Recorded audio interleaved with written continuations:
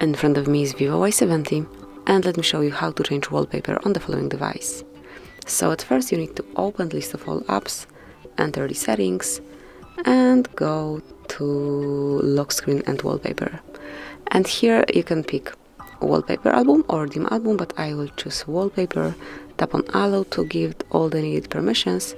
Here you've got all pictures that you can apply as your wallpaper. If you'll tap on this icon, you can also, let me just agree with all the agreements, you can also pick one of your own photos, but as you can see I have none of them in my gallery, so let's choose something from the default wallpapers, maybe this one. You can also preview it, just like this, it will look this way, and if you'd like to apply it, just tap on apply.